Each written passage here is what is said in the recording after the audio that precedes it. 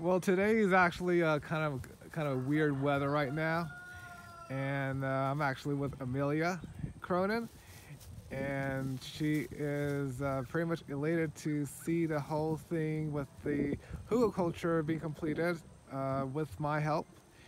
And just tell me, about the Hugulkulture, why you're excited about it, and what is your future of growing with this Hugulkulture here.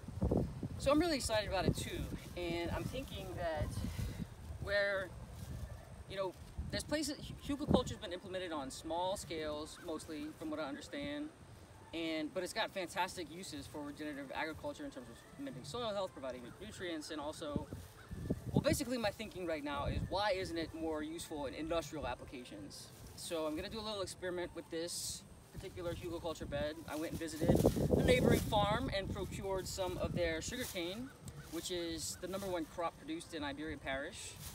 So it's something that's a local industrial crop, and I'm thinking that I'm gonna plant it, and because it has a 7-year growth cycle, I won't have to replant it for another 7 years, which is perfect for Hugulkulture in terms of its maintenance, the fertilizers, the watering, the moisture availability. I think this will. I'm actually thinking this is going to be kind of a perfect industrial application system potentially. And my plan would then be to show, okay, well look, it's really, really simple. All you do is, on these farms, all this land, when you're clearing the land, don't burn shit. Stop burning trees, start using them for their carbon benefits and for their nutrients. And you're encouraging the mycology, you're encouraging all sorts of benefits, you're rehabilitating the soil.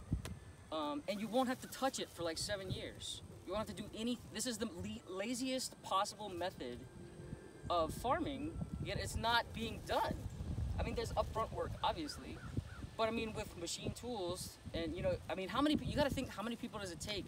How much labor goes into per acre harvesting? $3,000 worth of sugarcane, and then all the chemicals, all the money that's been dumping into the chemicals, the toxicity, getting it to grow, preventing pests from it. There's a much more natural and lazy way to do it, which I think would return benefits year after year with minimal work. So, and then you don't have to burn, when I was looking around the field, I was seeing that, like, okay, so you see the roots already growing here. This is like waste. This is a waste product that's normally burned, but this is usable plant material. So my thinking is, whatever, when you harvest it, don't burn it, just let it keep growing. You don't have to replant that way. It makes no sense the way that traditional industrial agriculture is happening here, and the health impacts on the population are so real that it's time for an intervention. And being able to demonstrate that it's profitable, I think, will be the possible catalyst for like significant change in this agricultural system and the way that land is used and developed in this part of the world. So that's what my goal is. Do you think you can make more of this type of Hugulkulture in other areas since you have more of the branches? Yeah, like I went on a tour earlier of this other part of the property over here, and there's like a natural elevation system. So I'm thinking of building a crawfish pond there where the water retains, plant rice and grow crawfish there, build up, and on the baffle levees, instead of just using clay soil, use Hugulkulture in addition to the clay soil, and you've got another crop to rotate in for the polyculture aspects of regeneration. That's what I'm thinking. I'm thinking it can be used if you're constructing, if you're constructing land, if you're working land, you're repurposing it, you're doing something, you're developing it for industrial purposes. This is the way to do it. Is to kind of have this plan in mind before you start tearing. There's no need to tear up everything. Everything is already the way it needs to be. People work too hard to make not enough money when you could just let nature do all the work. Exactly. Is what I'm thinking. But this will be a little experiment in that. So that's my plan. I'm gonna put some of it down here, see if it starts rooting, and then when I see some roots growing, I'm gonna put it in the dirt. I mean, it's really easy to propagate.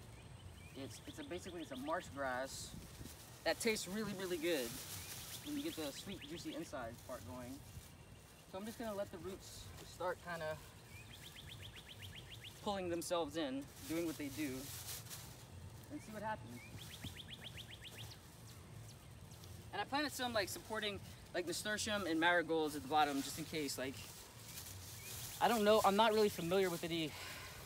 I know that they spray constantly, So I'm assuming that there's got to be some natural pests, something that, you know, some bugs that want to eat it. So, you know, when I find out what those are, then we'll figure out kind of how nature steps in and handles it instead of trying to. Have you considered thinking about ways of companion planting with what should I call it?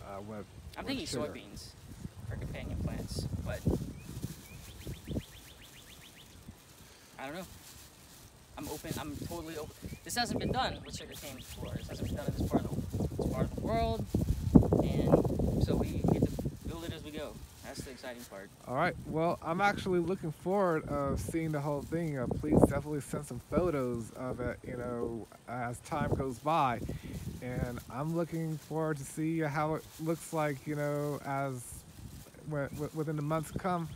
And thank you very much, Thank you.